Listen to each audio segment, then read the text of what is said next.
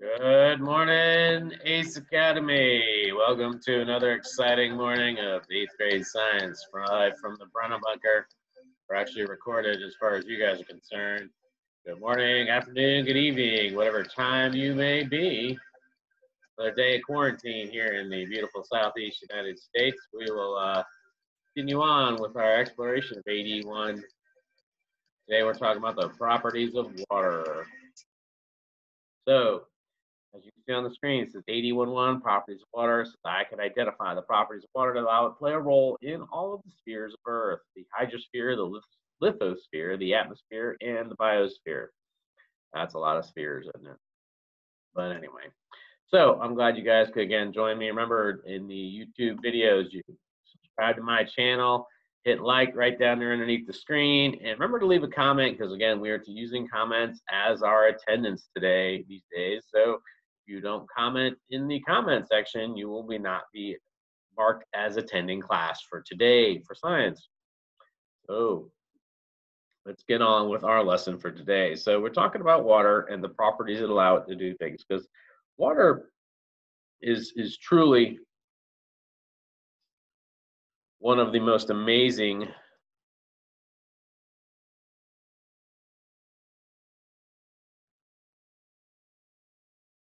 substances.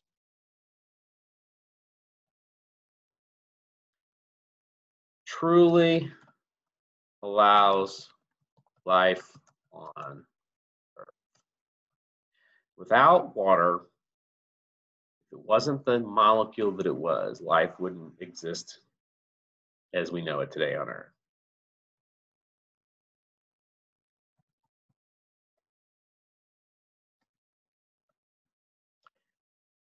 Water has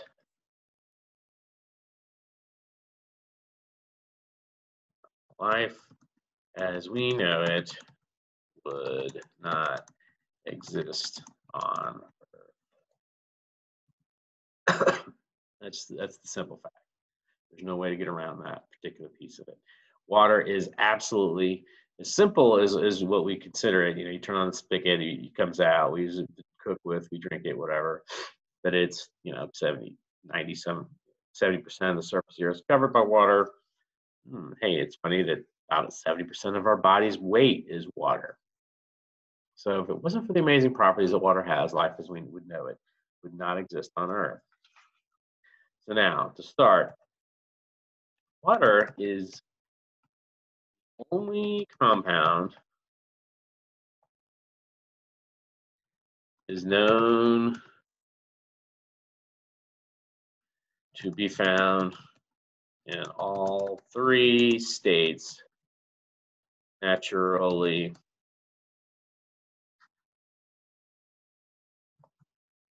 It's the only compound known to be all three states naturally.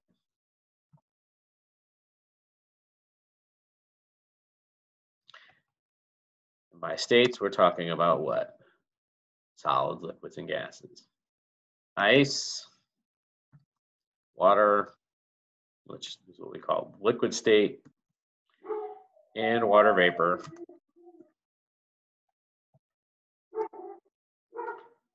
Exist regularly in our weather and daily lives.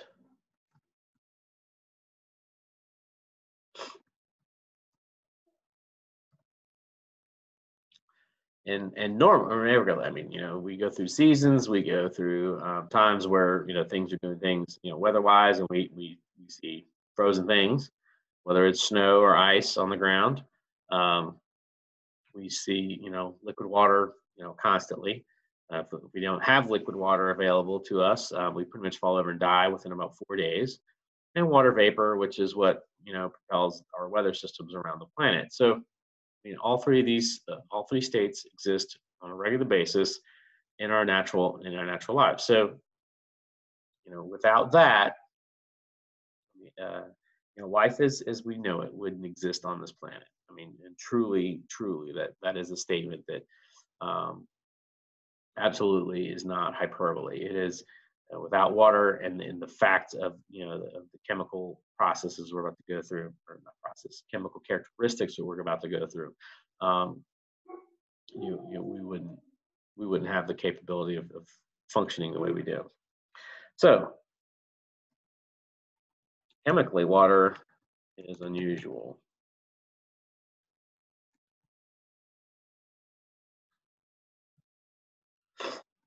To start,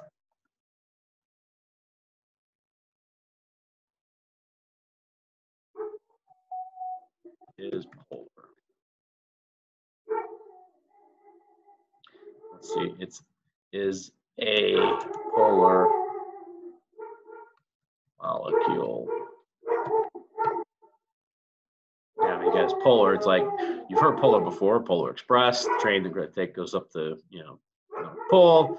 We have polarity in a battery, so you have a positive end and one and a negative end on the battery.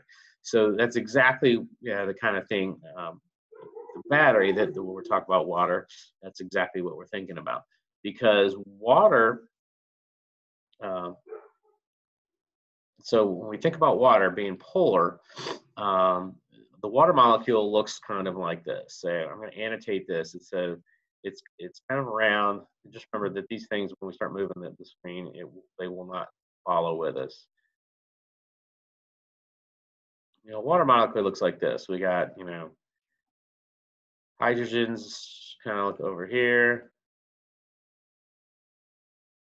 The oxygen molecule is right here. So it looks kind of like that. And so on one end of this thing, there's a slightly negative charge here with the oxygen molecule. And down here, on each of these hydrogens, there's a slightly positive charge.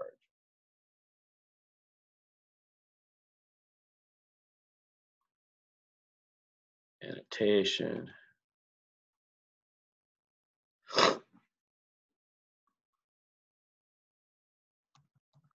Polar means it has a slight negative charge on the oxygen atom.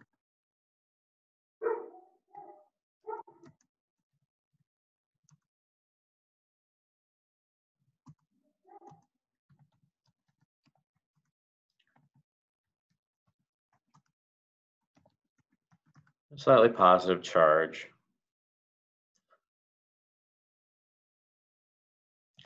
on the hydrogen atoms.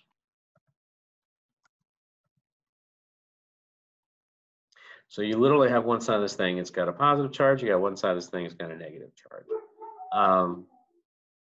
This polarity, the fact that it is charged this way, has a huge thing to do with how it bonds to itself and to other things. So obviously, positive and minuses, pluses and minuses do like to stick to each other. Opposites attract, especially in chemistry. So here's where we go with this. So now polarity is not that unusual in molecules. But in water's case,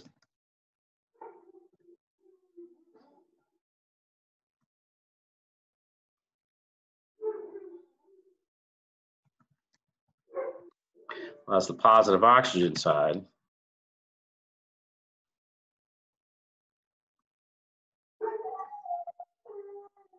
Excuse me. Positive hydrogen side.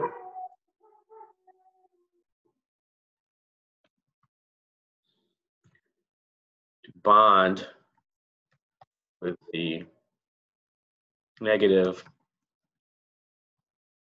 oxygen side.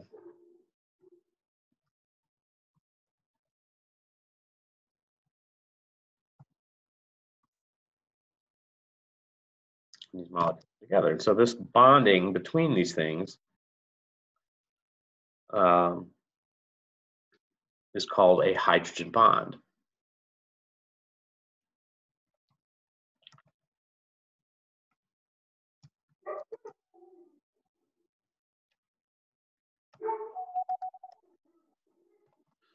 So You guys are going to need to know what this hydrogen bond is, okay? You need to know what polar means. So make sure you know what polar means. Make sure you know what a hydrogen bond is.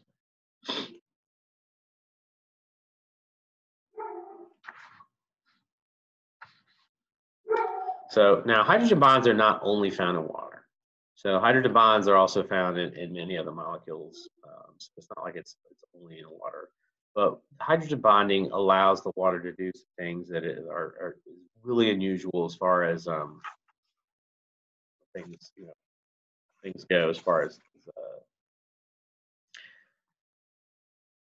they make the molecules stick together. So now here's the next thing you got to know. So hydrogen bonds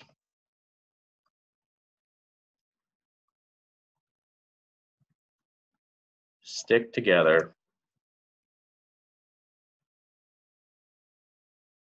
sometimes unusual ways. We call this capability cohesion.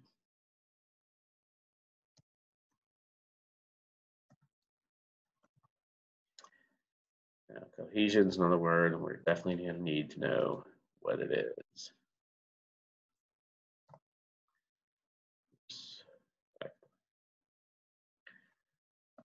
Cohesion is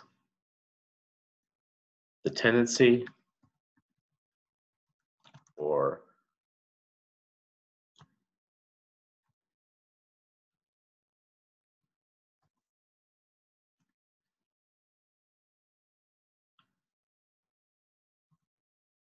water molecules to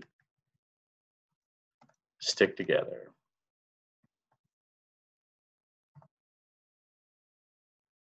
Simple enough, right? Cohesion, tendency for water molecules to stick together. Pretty straightforward, right? Cohesion, but then goes on to add into this thing. So cohesion is the fact that they like to stick together. And then cohesion gives us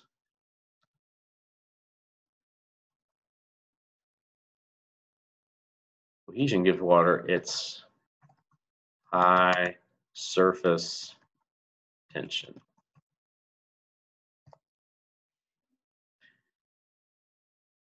Surface tensions, here we go again. Here's another word you definitely need to know. Surface tension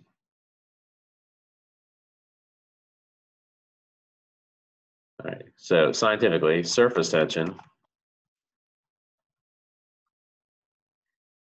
is a property, water, no, well, surface tension in general is the property of a liquid, allows the surface layer to resist an external force.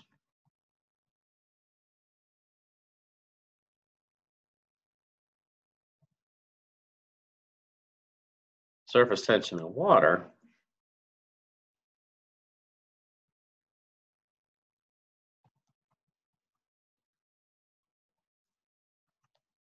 is the property that is displayed by it acting as if it were a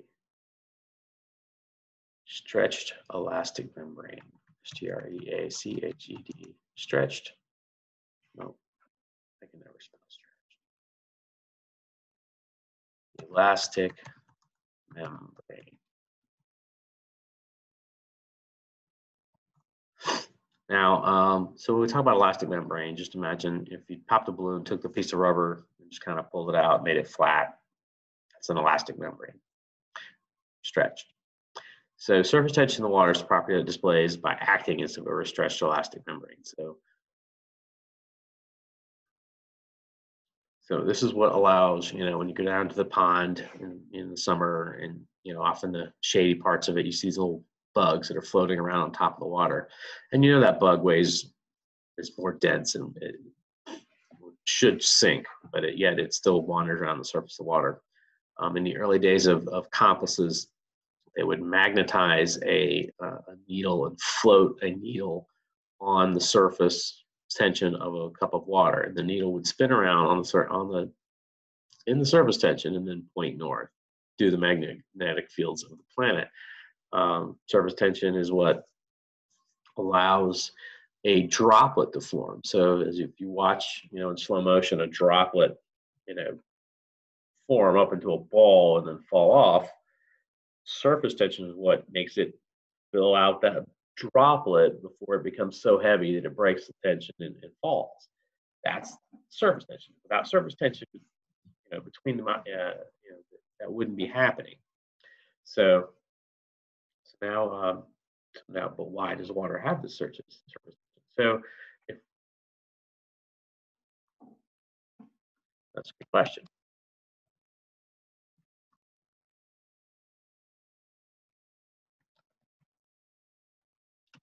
So if we look at the molecules of water, they're all floating around together. So, here's our molecule over here again. So if we got our friend the molecule here, and he's just wandering, he's just sitting there hanging out. On any given point, at any given time, in a cup of water where you've got these guys, jump over here to this page. So look at this. So at any given point, our little friend the molecule here, he's got a bunch of friends around him that he's all bonded up with. But on the surface, our same molecule here doesn't have anybody above him. So all these arrows that were above him now don't exist. So the cohesive forces, the cohesion between the molecules in a liquid are shared with all the neighboring atoms. So those on the surface have no neighboring atoms above and exhibit stronger attractive forces upon their nearest neighbors on the surface. So once there's nothing above it, it kind of transfers the power that it was using to hold on all those above it into the contact between the two. So it's just like, so we don't need shields up here, so we're transferring the power from those shields to the molecules that are next to us and holding on to them. So that's what surface tension is.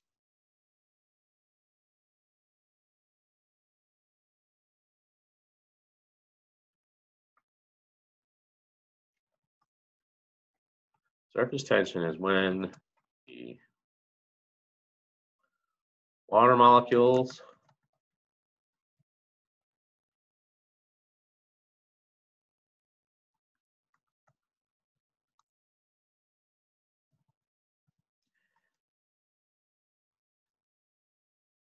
do not have molecules above them to hang on to.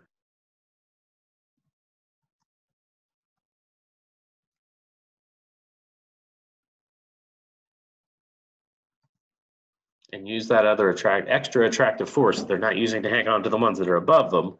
Use that attractive force on their neighbors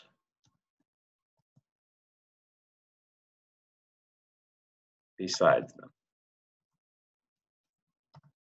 So this extra attractive force on these molecules that are next to them provides the additional adhesion between those molecules that produce surface tension. Any questions about that? Please either text me, call me, email me, drop me a note in the thing. But again, surface tension is an incredibly important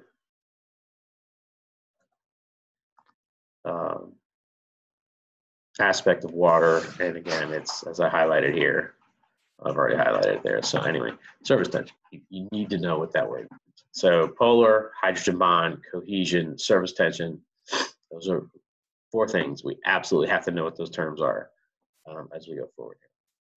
Let's see, we are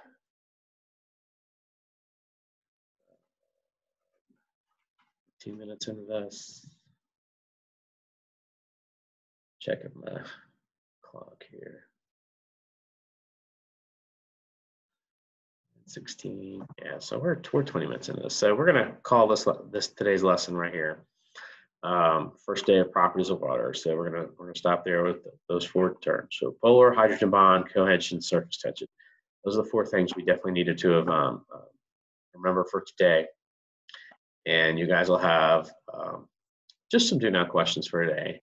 I'm not going to give you any more work beyond just the do not questions for today, and then we'll go on from there. So remember to like the video, remember to subscribe to the channel, remember to put your name and say, hey, thanks, saw it down in the comment section, and we'll catch up with you guys again tomorrow. So have a great day. We'll see you tomorrow at the Brennan Bunker.